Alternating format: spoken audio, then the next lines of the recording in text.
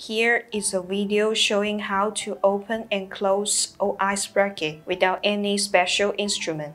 On the table, you can see here is an OI bracket adapted to easy to open design. Let's see how we use it now. Take a dental probe, place it into the opening hole.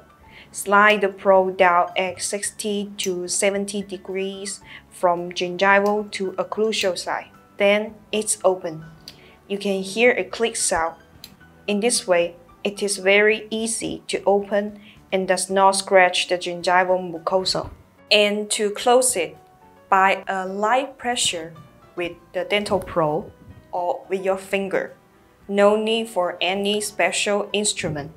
You will have a good result in this way of opening and closing throughout the whole treatment.